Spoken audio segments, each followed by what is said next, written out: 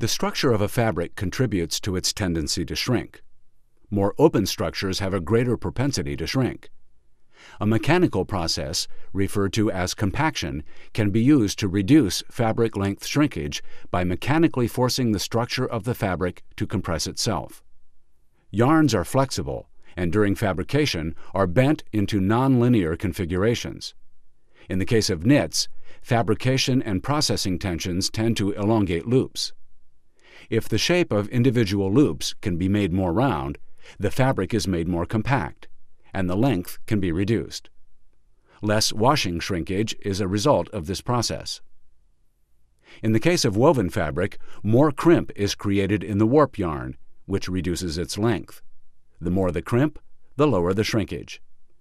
When knits or wovens are compacted, the fabric becomes heavier and thicker, and the yardage is reduced. Softeners on the fabric and steam in the process will allow the yarns to more easily slip by each other and readjust themselves. There are two basic technologies for compaction. The first type is based on the heated roll and shoe principle. Steam is applied as fabric wraps around the heated feed roll, made of steel. Just enough moisture is applied so the fabric will move freely. The fabric moves between two heated shoes, which have special surfaces that grab the fabric in a controlled way. The gap between these shoes is set to achieve compaction. The delivery roll is made of rubber and turns at a slower surface speed than the feed roll, and along with the shoes, slows the fabric down to allow for compaction. When the fabric hits the surface of the heated shoe, the fabric slows, shortens, and compacts, based on the surface friction in the compaction zone.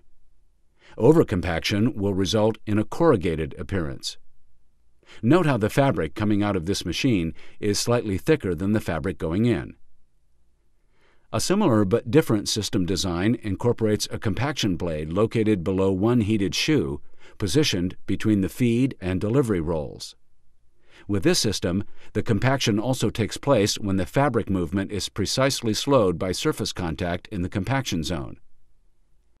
A second kind of compaction, belt compaction, utilizes either a rubber or a felt belt that is stretched by flexing over a pressure roll.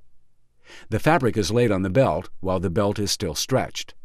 Steam is applied as fabric enters the path where it is pressed between the belt and a palmer unit, which is heated. Compressive shrinkage of the fabric with the rubber belt is obtained by the recoil of the belt when it is flexed around the palmer unit.